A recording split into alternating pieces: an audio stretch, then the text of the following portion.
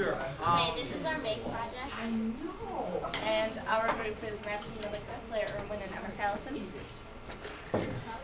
For week one, it was basically just getting permission from Mr. McLeod and Mr. Hartley and Mr. Hurd to paint our mural on the wall over the big cubby.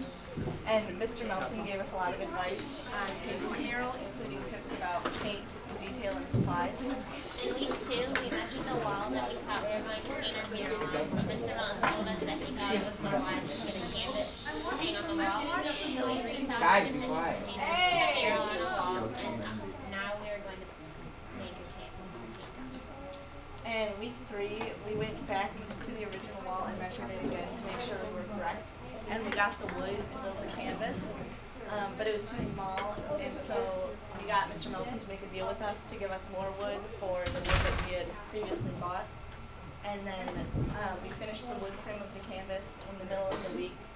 Then on Friday, we bought the sheet to stretch over the frame, and for this, Mr. Brown helped us use a staple gun. And then week four, on Monday, we primed the canvas with white paint, and this took us a while because the brushes had, they trapped all the paint inside of them. And we sketched our design on the canvas and then began to paint the mural. And then week five was basically just completing the mural. And our original proposal was to make a mural that expressed the uniqueness and creativity of the students at BCS. And we would also be like researching about different murals from the past and stuff. We proposed our group as Claire Irwin, Engage R1, Emma Sallison, Engage R1, Madison Lilix, Engage R1.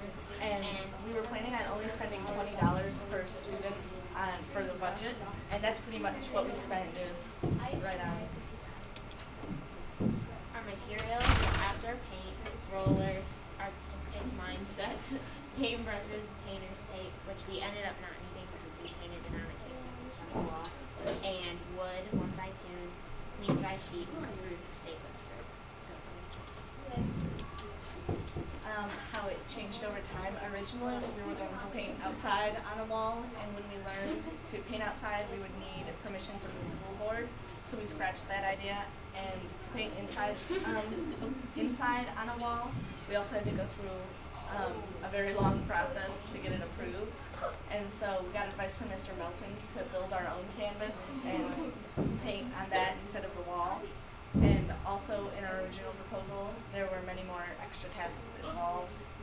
Like we were gonna make a wiki with a questionnaire, and we were gonna like do a bunch of research about other murals.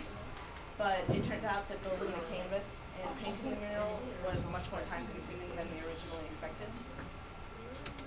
Okay, our four major challenges were building the canvas, convincing Mr. Melton to help us, deciding on a design, and staying interested in the project after so long.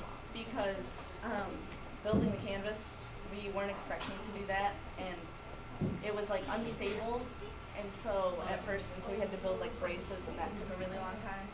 And then Mr. Melton had a couple non-expendables that he was lending us, but we had to really ask him a lot. So. Okay, our four major successes was building the canvas, because we were pretty proud of that, gathering all the materials necessary, stretching the sheet over the canvas, which didn't actually take that long. We used a staple gun for that, and finishing the painting process of the mural. If we could start over, we probably would choose a different project because we cut the time limit really close on building the canvas, and it was extremely tricky and time consuming. And so, like, the time limit kind of made us uncomfortable. So we'd probably do another project. Background info. We had enough background info, but it was really the help of the BCS teachers that made this project go smoothly as it did. And Mr. Melton and Mr. McLeod and Mr. Brown and Mr. P helped us a lot with this. So. We'd say that we got like between a good and an excellent for documentation, because some days we forgot to post or ran out of time, but we always made it up later, and we always used the documentation number. And it was enjoyable. Like the most enjoyable part of it was painting. That was fun. And that's our project. Oh, we're done. and then we've got the mural. Oh. Okay. I'll show the Yes, mural show us really it. quick. Yeah, will you turn the light on when you walk by there? Yeah, please? right, man. Thanks.